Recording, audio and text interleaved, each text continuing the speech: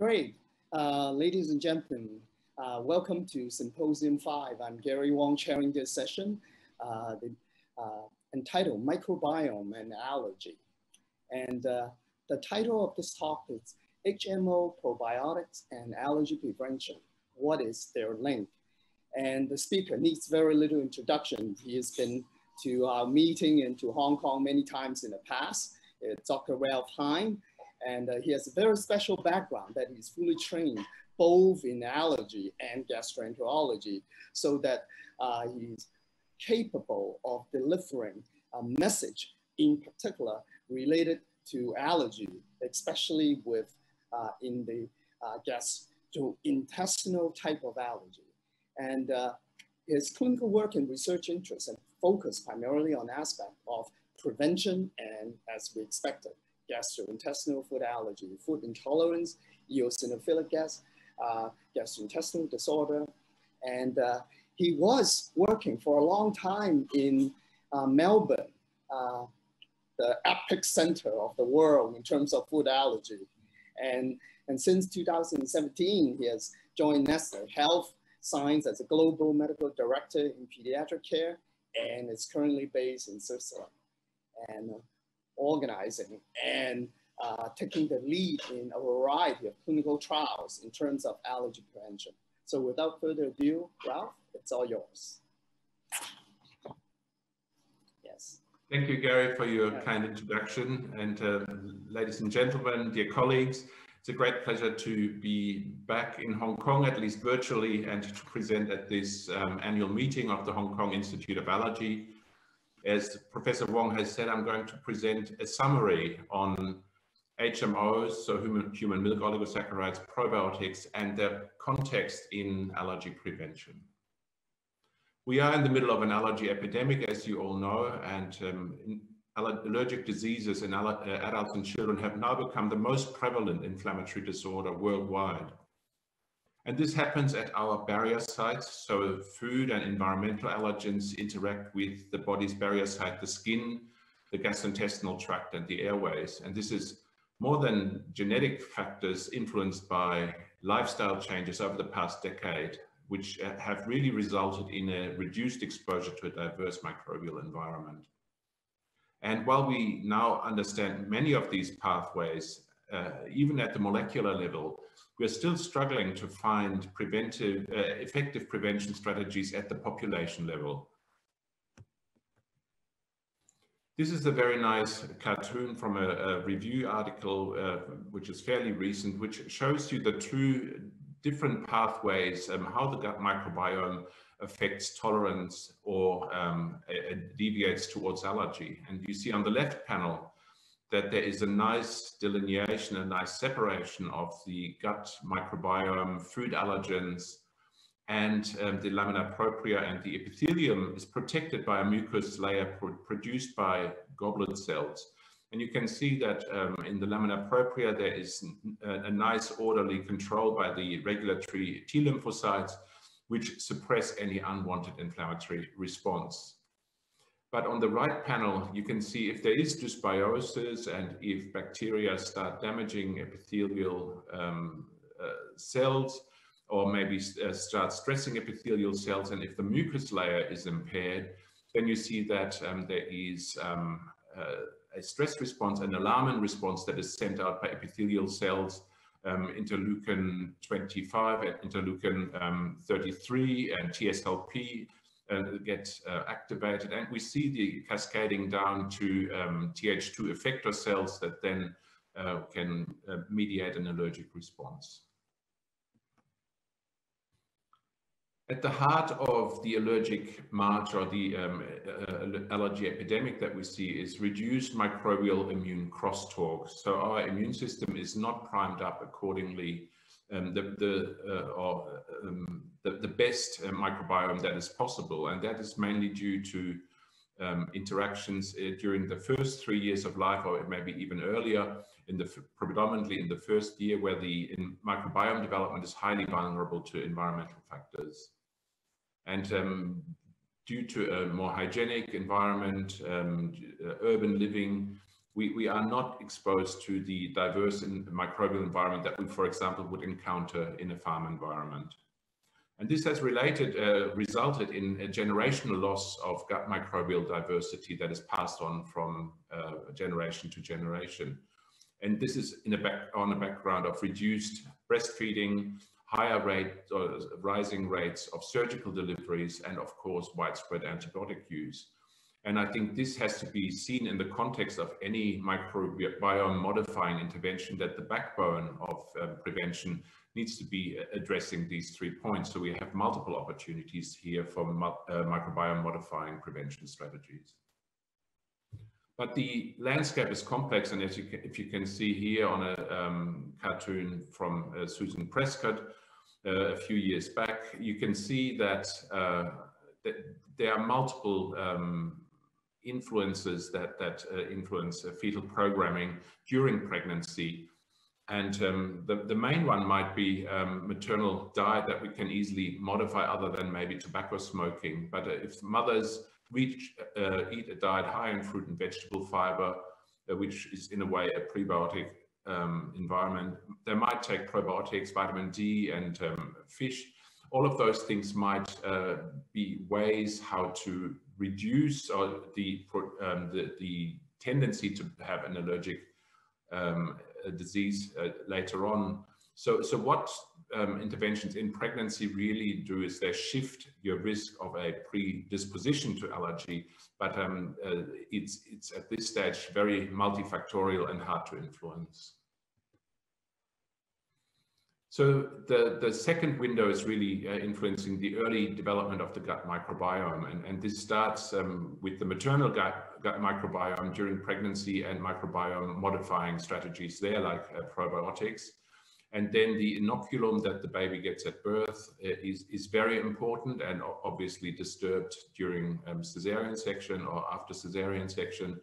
But what we want to see is in the first year in the healthy breastfed infant that there will be an environment high in bifidobacteria, lactobacilli, Valmonella. These are the predominant genera that indicate healthy microbiome. And later on we see Bacteroides and Clostridialis appear. In this developmental phase, everything is very vulnerable to environmental influences and antibiotics, of course. In the second year, we still are in a transitional phase towards a more stable environment. And we see here that diet and environment play a big role, and overall diversity increases. And in the third year of life, from about 30 months onwards, we see an almost stable adult microbiome, which is very hard to shift. So our prevention period really are the first 1,000 days of life, where it starts during the pregnancy with the maternal gut microbiome, and then towards the end of the second year, the window is slowly closing.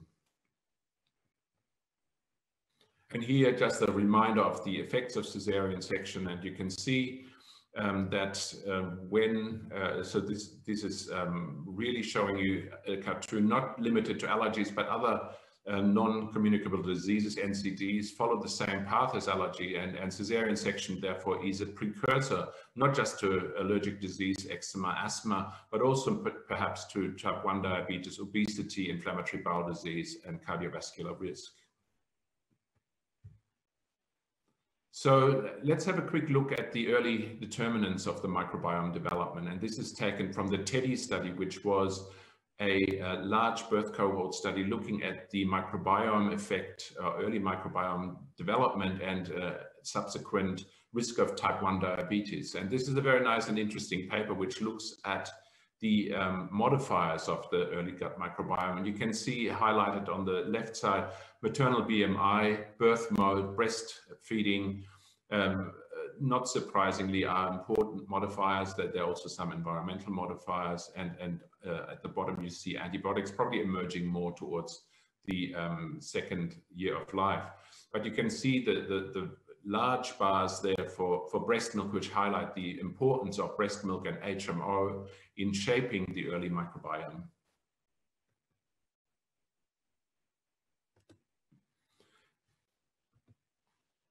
So this is another nice birth cohort paper that came out a few years ago, looking at the risk of asthma and wheezing in relationship to the microbiome. And it's a Canadian study that was based on the Canadian child study in 300 infants who were recruited according to 3 groups: a healthy control group, a group with HOP, and a group with wheeze by 12 months of age. And there were significant gut microbiome differences already at 3 months of age, which shows us that the very early microbiome development over the first 100 days after birth may already shape allergic risk. And what they could show is that 4 genera, Veillonella, Lachnospira, Rothia, and Faecalibacterium, were significantly decreased in babies who were subsequently going to develop asthma. And this is very important, which highlights that very early on we have already the risk being modified. And you can see that this is also translated into a lower rate, lower levels of fecal acetate, which is generally high in a high bifido environment. So again, showing that there is dysbiosis. And what they could also show, and I don't have time to go into all the details, but when they did an experiment with inoculation of germ-free mice with the fecal microbiome of one of these infants with a high atopic risk, they could show that these mice developed inflammation in the lung, and by replenishing the microbiome of these mice with those 4 missing genera, ameliorated lung inflammation. So this shows that there might even be new probiotics on the horizon that are outside the typical bifidobacteria and lactobacilli. So a new generation, if you like, of probiotics might be emerging. This is a slightly hard to read slide, but what I wanted to show you is that the allergy prevention landscape is slowly changing. And this is, I've taken the American Academy of Pediatrics as one of the example, but similar trends will probably be observed for many of the scientific societies. And you can see in the top boxes that breastfeeding remains the top pillar of allergy prevention, although it's not perfect, but it shows that breastfeeding for at least 3 to 6 months will reduce the risk of atopic disease and asthma. And the only thing that has changed that there is now a stronger messaging around the prevention of wheezing in the first 2 years of life. You can also see at the bottom of the chart that there is evidence now for early allergen introduction, and this is spelled out more specifically now for infant-safe forms of peanut to be introduced early as part of complementary feeding. And this is a stronger wording than in the previous guideline from 2008.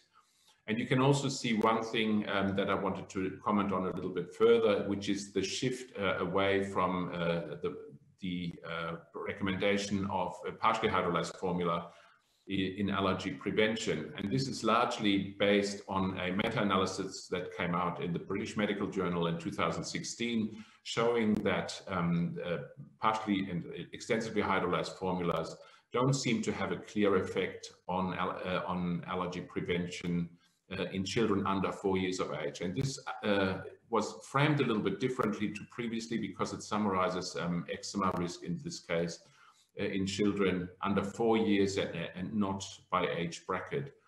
So this sent a message that partially hydrolyzed formula was maybe not as useful as previously thought. But interestingly, when you just look at one sort of hydrolyzed formula which has been used, for example, also in the Genie study, which many of you will know, you could see that there are different age windows, and this meta-analysis that came out by Hania Szejewska in the World Allergy Organization Journal in the following year showed that there are still windows beyond the early childhood where asthma may be prevented. And I think limiting the analysis to specific PHF products may provide a clearer picture. But the combination of allergy prevention strategies remains quite a diverse mix of approaches, and I think we have to evaluate these in the context of each other as combination interventions. So we have during pregnancy mainly the approach of probiotics and maybe high DHA, EPA supplemented foods or a high fish diet to modulate maternal immune responses and the maternal microbiome. After birth, then of course, breastfeeding is the main pillar. If breastfeeding is not possible, whey-based partially hydrolyzed formula may still have a role, and I think the recent supplementation with HMOs there may have increased that role again. But we also have new approaches dealing with eczema directly and maintaining intact skin barrier and maybe treating eczema proactively because it is a known precursor to food allergy. So what are the interventions? So I've mentioned already the changes in perinatal practice that really need to avoid C-sections, promote breastfeeding and reduce antibiotic use. This is all part of good clinical practice. But we have dietary supplements really extending now from probiotics, HMOs, lactose, prebiotics, and more recently postbiotics and butyrate. And there are some experimental approaches which are still being evaluated, like C-section babies being what's called vaginal seeding. So they're being swabbed with the birth canal microbiome of the mother after birth. Or, as I already mentioned, certain microbial consortia may also have a role, but they are currently under evaluation. So just a few words to probiotics, because probiotics are a confusing field. We've seen numerous RCTs with a range of different probiotics, and I think they all had slightly different outcomes, are slightly different in design and not that easy to compare. But what we generally could say is that, that there is still support for probiotics, but it is not for all allergic disease, but it seems to be mainly for the risk of eczema. And I'll show you studies to that effect. But that does not appear to be the same benefit for other allergic diseases. And this is based on a meta-analysis again from 5 years ago, published in JACI, the Journal of Allergy, Clinical Allergy and Immunology. And what they found is that for eczema prevention, use of probiotics during pregnancy, breastfeeding, and directly to the infant still provided a risk reduction for eczema, but not for the other diseases, with the drawback that quality of evidence was not as high as it perhaps should be, and that there was no data provided for specific probiotics. In the following year, or a couple of years later, there was another meta-analysis looking at LGG, which is probably the most preeminent or the most widely studied probiotic in allergy prevention. And Hania Shayevska's group again showed that the evidence for LGG is probably not as clear as one might like, or as we have previously thought, because in her meta-analysis, she could really not show that LGG was effective in preventing eczema when used in isolation. What about prebiotics? There's not much data on prebiotics dedicated to allergy prevention. There's this one trial that I found, which is now 10 years old, where a prebiotic mix of long-chain galacto-oligosaccharides, short-chain fructo-oligosaccharides, and pectin-like acidic oligosaccharides was trialed against unsupplemented cow's milk formula and compared to breastfeeding infants. And what the study could show that the prebiotic supplemented cow's milk-based formula had a preventive effect for eczema by about 40% risk reduction, or a number needed to treat of about 25 infants. But unfortunately, we don't have long-term data beyond 12 months published. At least I could not find any subsequent publications from this study. So it is an interesting signal, but the long-term effect of prebiotics are not that clear. I also wanted to raise lactose in your awareness as a conditional prebiotic, because there is a bit of a negative perception of lactose in infant feeding, because people perceive that it might cause diarrhea or might be difficult to digest, but lactose is the main ingredient, solid ingredient in breast milk, so it's there for a reason. So this is a study from Italy, which is also now almost 10 years old, which looked at the comparison of microbiome in babies who were getting extensively hydrolyzed formula with and without lactose, and then again compared to breastfed infants. And what this study showed that bifidobacteria and lactobacilli were significantly enhanced in the lactose-containing EHF compared to the non-lactose product, and bringing the microbiome closer to that of breastfed infants. And you can see the increase in, if I may say, good bacteria like bifidobacteria and lactobacilli, and a decrease in the later appearing bacteria like Clostridium and Bacteroides. So a delay and maintenance of the healthy bifido microbiome, which was also providing more short-chain fatty acids, highlighting really that lactose should be considered in the context of probiotics, prebiotics, and HMOs. So what are HMOs? Very briefly, you are all familiar. They're complex sugars that are, in a way, not for the nutrition of the baby, but for the nutrition of the microbiome. They feed up the bifidobacteria predominantly, so they're the host-specific substrate for a healthy microbiome. And they are very important for immune function, gut barrier function, and even cognitive development. And it's for the past years that we have had access to a few of these HMOs in breast milk identical form via biofermentation as novel ingredients in standard infant formula, and more recently also in hypoallergenic formulas. The effect of HMOs on the microbiome are very profound, as we know from breastfeeding. And when we now look at standard infant formula supplemented with 2 HMOs, 2FL and LNNT, this study could show that there was an increase in bifidobacteria compared to unsupplemented formula, closer to the levels seen in breast milk, and also a decrease in potentially pathogenic bacteria like Escherichia and Streptococcus. And as you can see, the test formula, or the HMO supplemented formula, takes an intermediate position between unsupplemented and breast milk. So it is a correction in the right way, but of course not reaching quite the effects that we see with breast milk.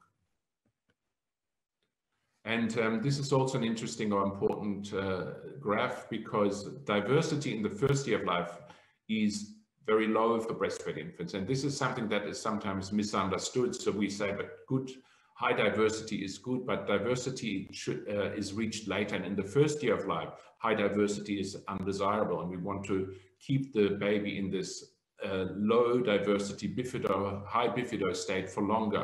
And you can see that the control unsupplemented formula progresses more towards an adult diversity faster, and that the test formula again significantly reduced this trend by HMOs. So HMOs have an important microbiome modifying effect, and this is also evident now with the breast milk identical 2 HMOs that we have added to formulas. And this is from a clinical trial by Puccio, which also showed that there are other benefits in healthy infants fed a standard formula with HMO supplementation with 2 HMOs. And you can see from 0 to 12 months, there was a reduction in bronchitis and lower respiratory tract infection and antibiotic use. So highlighting the important immune modulating effects of HMOs in the first year of life. And this is data that was presented recently at the European Allergy Conference at YACI, and Ivan van den Pla presented this. This is data from cow's milk allergic infants receiving an extensively hydrolyzed formula supplemented with 2 HMOs. And you can see that this study found a similar trend for lower respiratory tract infections, but for the first time also showed that the rate of upper respiratory tract infections per month, so the frequency of upper respiratory tract infections in the first year of life, was also significantly reduced by almost 50%. And this may have an important effect also on the prevention of allergic airway disease, because we know that viral upper respiratory tract infections may be a risk factor there. And finally, I wanted to just also show that HMOs directly interact with the gatekeepers of tolerance, with dendritic cells. And you can see here on the right side, the T regulatory responses and IL-10, a tolerogenic messenger, increasing with HMO concentration. So this was an HMO dose-dependent effect. So we need to be specific about the HMOs that are tested and, of course, about the dose. And we will see now the preventive effect for allergy prevention of HMOs being studied more closely, and some of these studies are already ongoing, and these results will probably appear soon. So in summary, we all agree that allergy risk is closely associated with disturbances in the early gut microbiome, and that breastfeeding and delivery mode are probably the major modifiers of allergy risk with regard to the microbiome. Use of probiotics in pregnancy, breastfeeding, and directly to the infants has an important role still for the prevention of eczema, but seems to be less effective or ineffective for other allergic conditions, in particular no effect on food allergy as far as we know. Supplementation with breast milk identical HMOs reduces the incidence of respiratory infections and may also reduce allergy risk, but as I said, strong data are not available at this stage. So what are the conclusions? Where is this going? So microbiome modifying therapies which target early gut dysbiosis are still important strategies to reduce allergy risk. And HMO supplementation may be emerging there as an important player in those who can't be breastfed. But I think we also have to accept that we are looking at the combination of a range of preventive strategies to effectively halt the atopic march and also to prevent food allergies. And this will be combination of different interventions in the term of infant feeding, but also early allergen introduction and of course the other major environmental strategies. So we need further large trials really to prospectively assess these the effects of combined allergy prevention strategies to really be evidence-based going forward. So I leave it here and look forward to your questions, and I hope you found my perspective interesting. Thank you. Great. Thank you very much, Dr. Hein, for a very comprehensive review of the current scene in terms of the role of HMO in relation to changes in the microbiome, as well as the subsequent risks of development of allergies. May I kickstart one important aspect about how the different formulas with the HMO affect the microbiome, because now you have shown us a lot of data that changes in the microbiomes are very important, linked with the subsequent development of various allergic conditions. And we noticed that in one of the slides that you present, the major determinant, as you mentioned, is how the babies were fed in the first few months. And the second biggest determinant appeared to be the geographic location, isn't it?